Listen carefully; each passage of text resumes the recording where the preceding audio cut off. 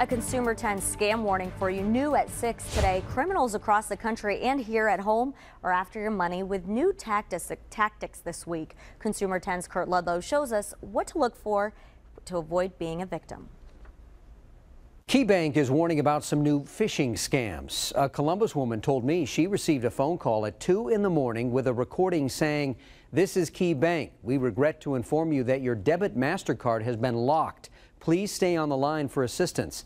This woman did not have a KeyBank account and hung up. The bank says these calls and fraudulent emails ask for account and personal information.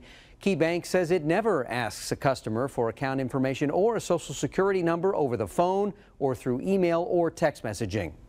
A Bellefontaine man is the latest victim of the so-called Microsoft tech support scam. Microsoft warns about these kinds of scams on its website. The man got a call from someone claiming he was with Microsoft tech support. He was told that his computer was infected with viruses and then paid the caller $600 to remove the viruses.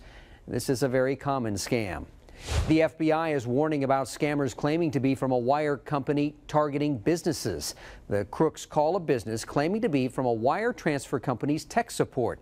The victims are instructed to go to a certain website which allows the caller to remotely access the victim's computer. The crook tells the victim to log on to their account so the caller can update the system, then turn off the monitor to avoid interfering with the update.